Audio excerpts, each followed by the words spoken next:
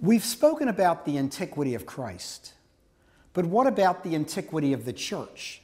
And we said before that from our point of view, we're looking at the church as the martyrs, the witnesses, people who have seen Jesus Christ and who have suffered for it, even if they weren't perhaps killed.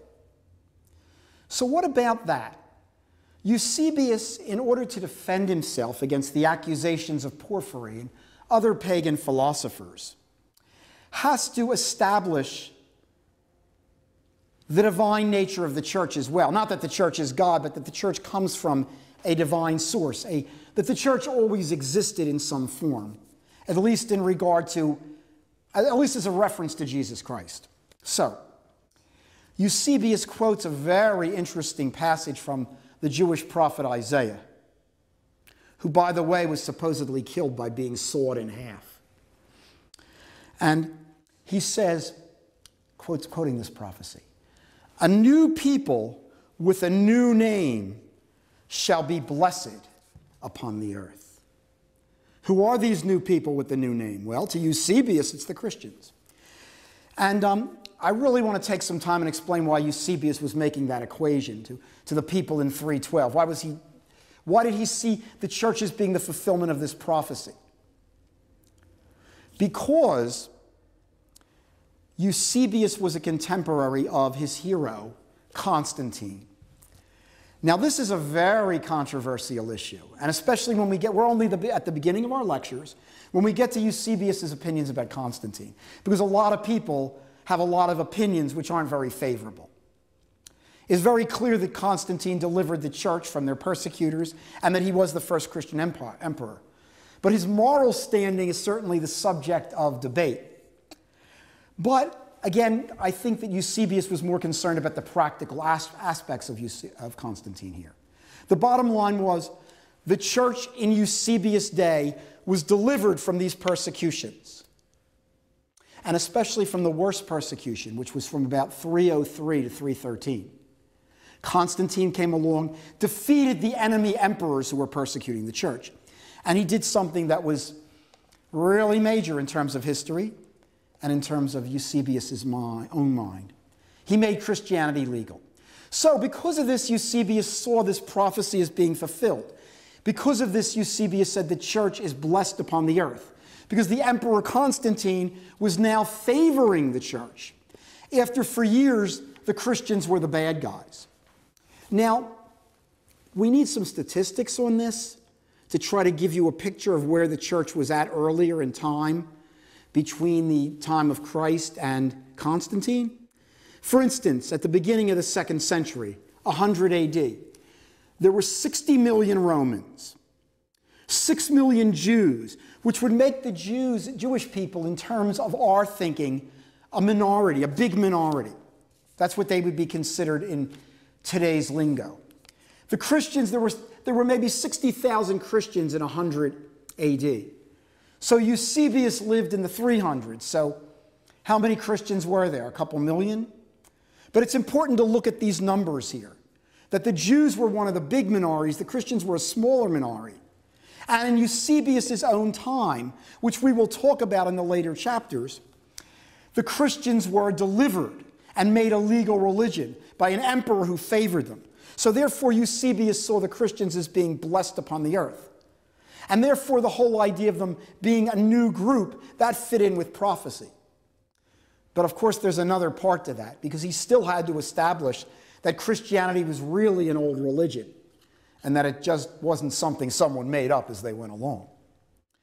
He said very clearly, Christianity is the same religion practiced by Abraham and all righteous Jews. So he directly connects Christianity with Judaism. Wow. We've heard that before, right? Something the Jewish people and Muslims certainly don't agree with. But then again, the connections have always been undeniable. The point that Eusebius was making is really traditional Christianity. It's what St. Paul taught. And again, I wanted to assert that You may disagree with Eusebius' theology and Christianity, but it is absolutely true that Christianity did claim that Christ was God and that the church was predicted by the prophets too. This idea that people would come along, people who weren't Jewish, would come along and accept the God of the Jewish people, who was actually the God of all people. So Eusebius is claiming that, but with one distinction. Eusebius is following St. Paul in theology directly here. And how's he doing that? He connects Christians more with Abraham than Moses. Well, it's for obvious reasons, because Moses was the giver of the law. And Christians didn't follow the law because Christians believed that Christ fulfilled the law. And that if we believe in Christ, that's sufficient. So therefore it was necessary for Eusebius to equate Christians with Abraham, who did not have the law. It says in the Old Testament, the Hebrew Bible, that Abraham believed God and that this was counted to him for righteousness. So in other words, Abraham didn't have to do the law, but he had to believe the doctrine of faith. So that's why Eusebius repeats this very clear doctrine of St. Paul in regard to what the real connection was. So on the one hand, he says that the Jewish people prepared the way for Christ with the law of Moses, which is a law of righteousness. Do not kill, do not steal, and all the other things. But then he also says that it's through Abraham that there's a direct connection.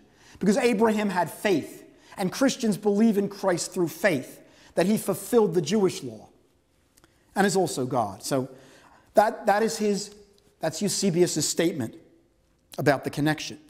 Now, it's important to remember that Eusebius came again, as we mentioned at the beginning, from Caesarea, which was kind of the Gentile city in Israel. And it always was, even from the time when the Romans first conquered the Jewish people under Pompey. And we're going to talk about that, because in our next lecture series, in our next couple segments, we're going to be talking more about history, the history itself, the prehistory that led up to Christ. Just like we're talking about the theology that leads up to Christ in these particular segments.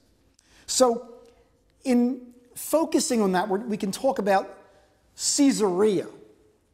And this was a city that was always Greco-Roman. And it was a city that was always important to the church, because the main teachers of Eusebius had a school of theology in Caesarea. And who do I mean? I mean the great theologian and martyr, Origen. Origen was very controversial for many reasons, but he was certainly a great teacher of the church. Whatever we disagree with him about, well, there's always disagreements.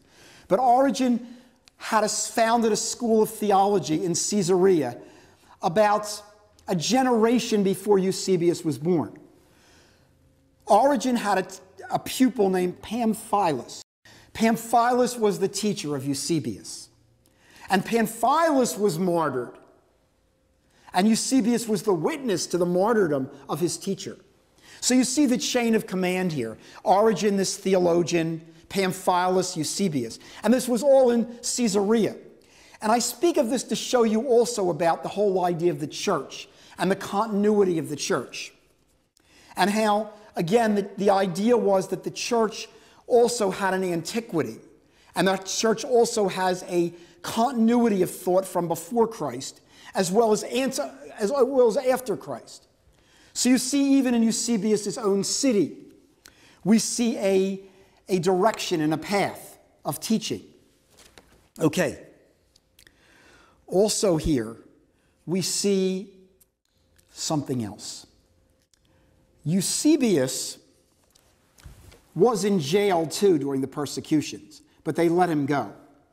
People have a lot of opinions about that. I mention this because, again, I want to talk about Eusebius as a witness to the martyrs who were witnesses to Christ.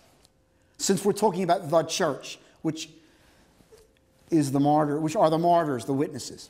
So Eusebius also suffered, but they let him go. He was not killed like his teacher. People think that was because of a lot of reasons. That his parents were powerful people. Some people think other things as well. In the days of martyrdom, if you were let go, people sometimes thought you were a traitor. Now, I'm not saying that Eusebius was or that he did anything, but there were certain thoughts. And we don't know why Eusebius was able to escape, but thank God he did, because he gives us the history. And Eusebius then concludes another one of our major themes. He gives a definition of Christianity. This is his answer to Porphyry. Christianity is a primitive, unique, and true religion. Primitive because it always existed. Unique because it is different than the other religions and than paganism. And true because this is the revelation of God to man. This is God's love for man. So this assertion is what the book is about. And this assertion is going to be dealt with in all the various chapters as we discuss mainly the martyrs, but also as we discuss the heretics, also as we discuss the emperors. And I did want to, certainly Eusebius does divide his book into the different periods when the emperors ruled as well. The idea that it started off with the bad emperors, but then it ends with Constantine, and that's a blessing for the church. So all these things work towards Eusebius establishing this Christianity as the primitive, unique, and true religion.